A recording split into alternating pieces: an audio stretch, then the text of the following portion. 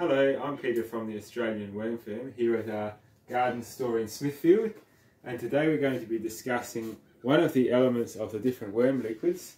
Today's worm liquid is worm juice. So down here I have a swag. This is the swag worm farm. It's a big family sized farm, one that they use in schools and community gardens. And as you can see at the top, you feed the worms through below the blanket, and as the liquid drains through, it drops through into a bucket at the bottom. And this is a leachate, so whatever liquids drain through the castings has come out through into the bucket, and we call that worm juice. Now, worm juice is only as good as the castings that are in the bed. In this particular instance, the worm juice is quite good, and we do use it on our garden out the front.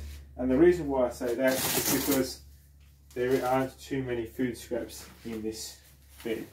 So if you look through here, you can see some lawn clippings, mostly pre-composted material. Further down, you'll see some worm castings. There's a little bit of food waste there, but primarily worm castings, some quite nice stuff. So most of this worm juice will be okay. But as you can see, there's a little bit of food scraps and some grass clippings. Now, the reason why we talk about the food waste in the worm farm when you're collecting leachate is because if your worm farm is anaerobic and smelly, that means that there can tend to be quite a lot of pathogens in your worm farm, which are microbes that are not healthy for your soil. We want healthy soil microbes in your garden. So if your worm juice is bad smelling, it's a good indication that there's anaerobic microbes in your worm juice, and it's not good for use on the garden. In this particular instance, the juice smells okay. We know that the worm farm is largely composed of mature castings, so it's fine to use.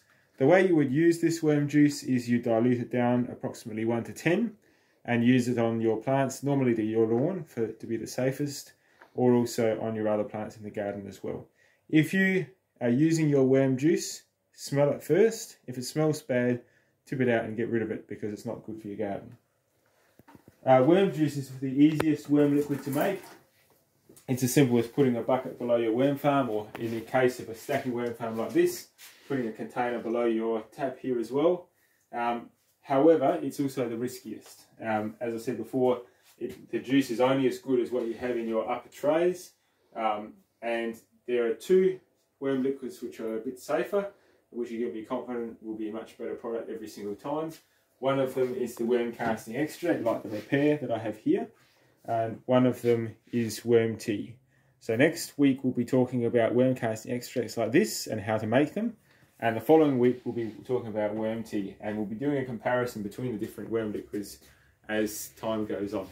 You'll notice that there's quite a range of different liquids here. All of these liquids are based on the worm casting extract. So if you are in the area, feel free to drop in and we can explain to you how you would use all these fertilisers. And over here we've got a very beautiful chalk sign letting you know about the Fluria Ag Fest on Monday the 20th of March. This is a fantastic opportunity for school groups, community groups, or other organisations to come down. It's a whole day event. We'll be posting the information below this YouTube video. So come along. It's all about regenerative agriculture, all about fantastic local businesses doing wonderful things. Groups like Heirloom Harvest, which grow the seeds that we sell here, and other groups as well. So come along to the Fluria Ag Fest. It's at Yankalilla Showgrounds on the 20th of March, next Monday, and be part of a wonderful day celebrating regenerative agriculture. Thank you very much for watching.